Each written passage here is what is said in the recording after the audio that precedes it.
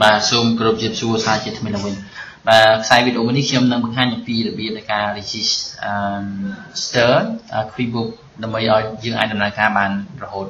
đâm bây register QuickBooks bằng phone rồi miền file pin và thì mỗiคือ miền issue SPC map và hai đâm thiếtคือ QuickBooks activator và chẳng đâm lại cả thì mỗiคือ kim copy file thằng lớn ní là ta đặt trong directory một phía để bạn install hay dương rắn activator gì bạn mà cho nên thêm thì mua kim copy vía copy và hai trong từ đầu thì tăng đây khi bạn làm lại cầm thì QuickBooksคือtrong cái C program file mount insert thì tăng một vía insert enterprise people là mũiแบบนี้พวกanh mớiเคยเลยนี่ไปจุดลง drive C program file insert QuickBooks enterprise solution นี่มาให้เข้มหนึ่ง pass file นั้นหนึ่งตรงตัวนี้จึงเข้มพาวิมาสนามเข้มพาวิมาวิธีที่เอายังแต่ตรงตัวนึง access พอวินั้นអាចចូល log ចូលទៅក្នុងនោះបានជាជួយ continue មកបាទអញ្ចឹងខ្ញុំបាន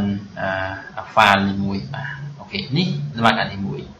ទី2យើងត្រឡប់ទៅវិញខ្ញុំត្រឡប់ទៅរក file ចាស់របស់ខ្ញុំវិញ Oh my god សុំទោសផង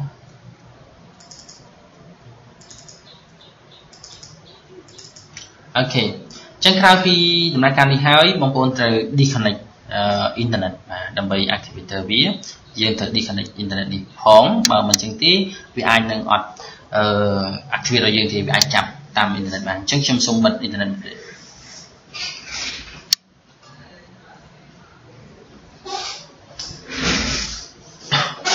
បាទអញ្ចឹងនៅពេលនេះ internet របស់ខ្ញុំគឺ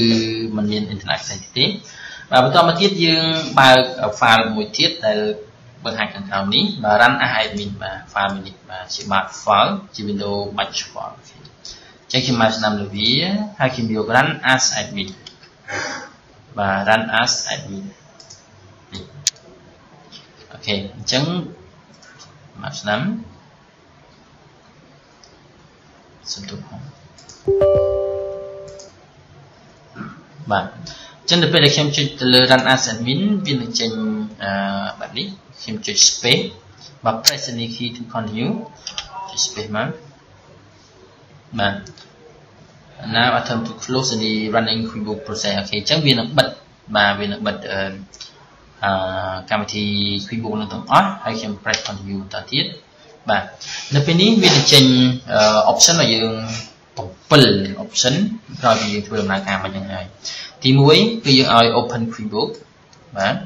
ទី2 click have and then about បាទឬក៏ចុច P មិនអីទេនៅពេលនេះយើងអាចសំខាន់យើងចូលទៅកន្លែង register បាទអញ្ចឹងចំណុចសំខាន់គឺយើងចូលបើក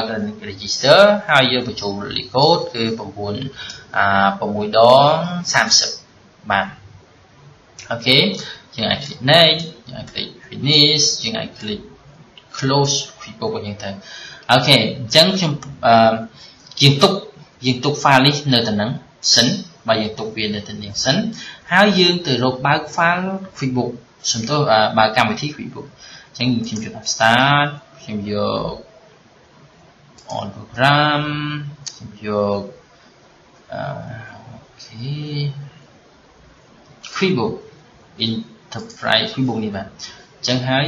នេះ QuickBooks Enterprise Content Edition 2016បាទអញ្ចឹងខ្ញុំ click ទៅលើវាដើម្បីដំណើរការអញ្ចឹង make sure ថា file នេះគឺយើងរក្សាទុកកំណត់បន្តបាទអញ្ចឹងឥឡូវនេះ QuickBooks ចូលមកដល់នេះ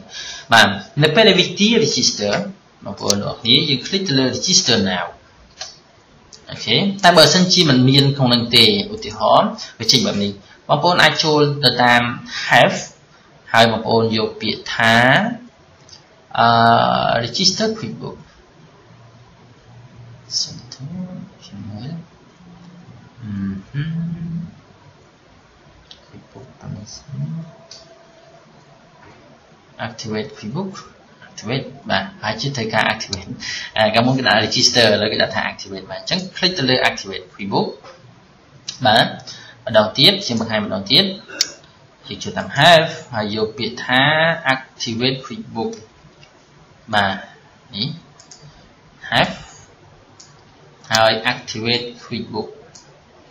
អូខេបាទអញ្ចឹងខ្ញុំ click ចូលវា activate QuickBooks នៅពេលនោះវាចេញផ្ទាំងមួយនេះបាទ begin activate ឬក៏ cancel នៅពេលនេះគឺយើងយក begin activate បាទ begin activation click ទៅលើវាបាទនៅពេលនោះគឺវាចេញផ្ទាំងបែបនេះឲ្យយើង